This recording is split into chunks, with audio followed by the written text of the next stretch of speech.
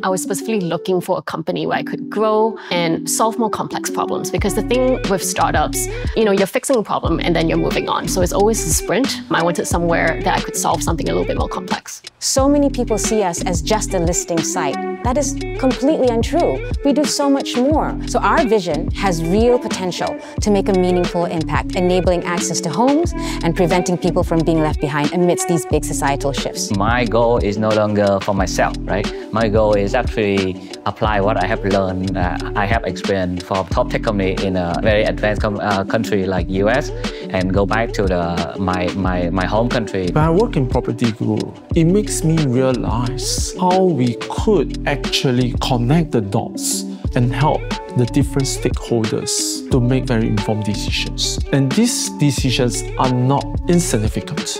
They are actually very critical decisions to their lives, to the lives of future generations. We operate in dynamic and vibrant markets where the laws are constantly evolving, and I saw an opportunity to build a legal function from scratch. When I tell people I work at PropTech and they're like, I like the articles, I like your social media, and I'm like, yeah, my team's behind that. I have this complete autonomy for the decision making. I have created an end-to-end lead management system for our agent partners. It's like the stakes are quite high and the challenge is quite high, and that's what I like.